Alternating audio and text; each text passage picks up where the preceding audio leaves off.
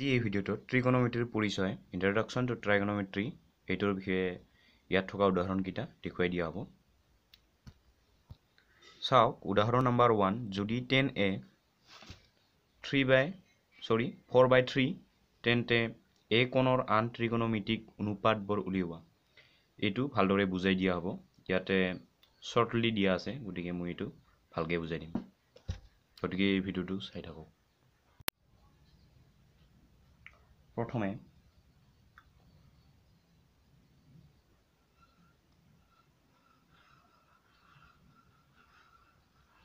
প্ৰথমে ইয়াত ত্ৰিভুজ A B C অংকন কৰি ল'ব লাগিব। সমকোণী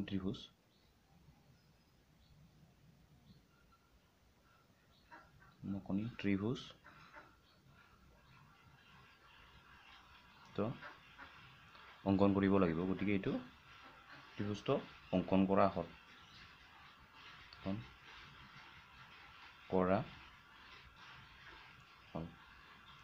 ইয়াতে এটা ত্ৰিভুজ আঁকি দিব লাগিব। A B C. তাৰপিছত আমাক ইয়াতে দিয়া আছে, আমি জানো যে দিয়া আছে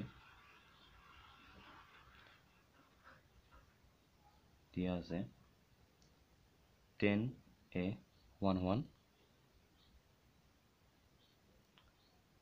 4/3 অৰ্থাৎ 10ৰ সূত্ৰটো হৈছে বিপৰীত বাহু বাই, অৰ্থাৎ a কোণৰ বিপৰীত বাহু বাই সন্নিহিত বাহু 10a সূত্ৰটো। গতিকে a কোণৰ বিপৰীত বাহু BC, তাৰপিছত a কোণৰ সন্নিহিত বাহু AB। গতিকে এইটো এনেকুৱা হ'ল। তাৰপিছত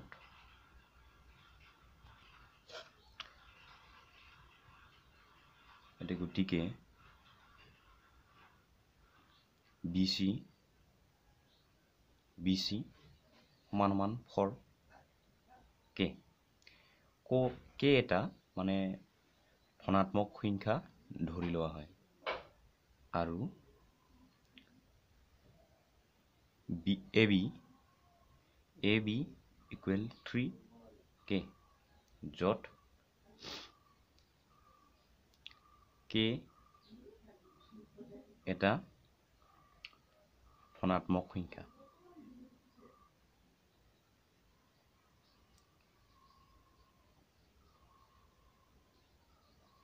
এনেধৰণৰ হ'ল।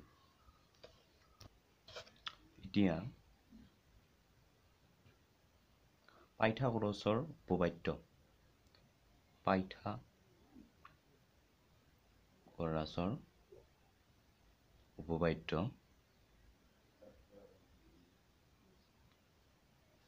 প্ৰয়োগ কৰি পাওঁ।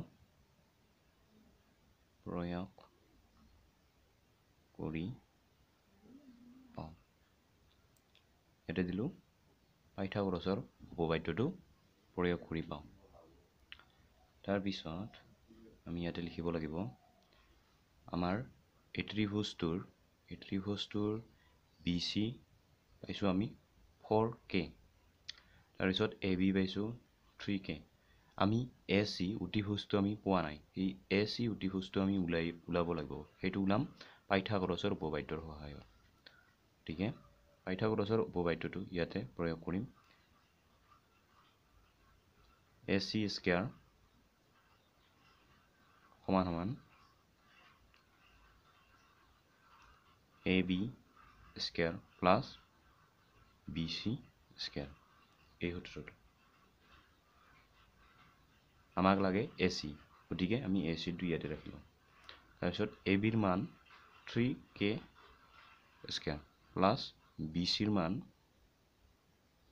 4K square. তাৰপিছত আমি এইটো ডাবল 3 গুণ কিমান হয় 9K square plus 4 16K square.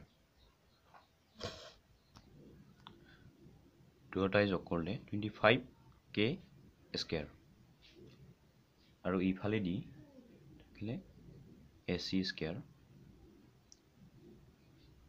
ইয়াৰ পৰা ই AC2 স্কয়াৰটো ইপাৰে গলে হৈ যাব বৰ্গমূল 25k স্কয়াৰ গতিকে এটো হৈ যাব 5k only 5k কাৰণ ইয়াতে এটো বৰ্গমূল 5 into 5 into k into k নেটনৰ হৈ আছে গতিকে আমি বৰ্গমূল হলে জানো যে ডাবল থাকিলে এটা বাহিৰলৈ আহে 5 এটা আহিছে বাহিৰলৈ তাৰ পিছত k এটা আহিছে গতিকে বৰ্গমূলটো উঠি গল গতিকে AC পালো আমি 5k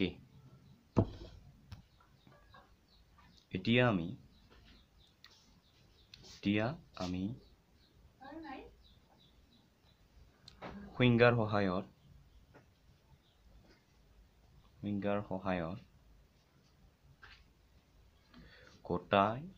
গোটেই কেইটা উলাই দিব পাৰিম গোটেই কেইটা অনুপাত উলাই দিব পাৰিম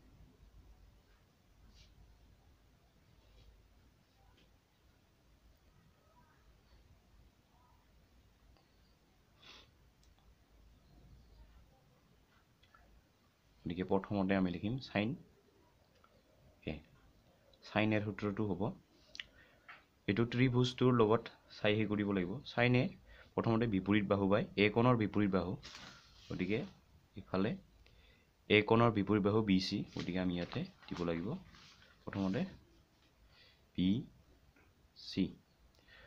BC বাই অতিভুজ তাৰ পিছত অতিভুজ আমাৰ AC গতিকে ইয়াতে দিব লাগিব আমি AC BC ৰ মান পাইছো আমি ইফালে চাওক BC 4k আৰু AC 5k আৰু BC 4k AC 4k আৰু AC 5k গতিকে ইয়াতে ek কাটি গল তাৰ পিছত কেৱল থাকি গল 4/5 এটোৱে আমাৰ sin a ৰ आंसर তাৰ পিছত cos a cos a টো a কোণৰ সন্নিহিত বাহু AB তাৰ পিছত অতিভুজ AC a কোণৰ সন্নিহিত বাহু AB তাৰ পিছত অতিভুজ AC গতিকে কি হ'ব AB ৰ মান আছিল 3k AC ৰ মান 5k গতিকে ak কাটি গল তাৰ পিছত 3/5 তাৰ পিছত লাগিব 10a 10 এৰ সূত্ৰটো হৈছে বিপৰীত বাহু বাই সন্নিহিত বাহু সৰি এটো দিয়াই আছে 10a টো গতিকে আমি ইয়াতে cot a উলাব লাগিব cot a হ'ব উলটি যাব cot a টো 10a টো উলটি গৈ cot a হৈছে cot a হ'ব মানে 1/10 a 3/4 তাৰপিছত সাইনৰ লগত ৰিলেচন আছে cosec a সমান 1/sin a গতিকে সাইনৰটো উলটি যাব 5/4 এনেকুৱা হ'ব তাৰ পিছত sec sec a টো cosৰ লগত উলটি যাব 1/cos a এটো হ'ব 5/3 এৰণৰ হ'ব cosৰ লগত গতিকে বন্ধুসকল এই ভিডিওটো চাইবা কেনে লাগিল যদি ভাল লাগিছে লাইক কৰিব তাৰ পিছত শেয়াৰ কৰি দিব আৰু যদি হে আপুনি মোৰ চেনেলটো নতুন তেন্তে সাবস্ক্ৰাইব কৰি লব থ্যাংক ইউ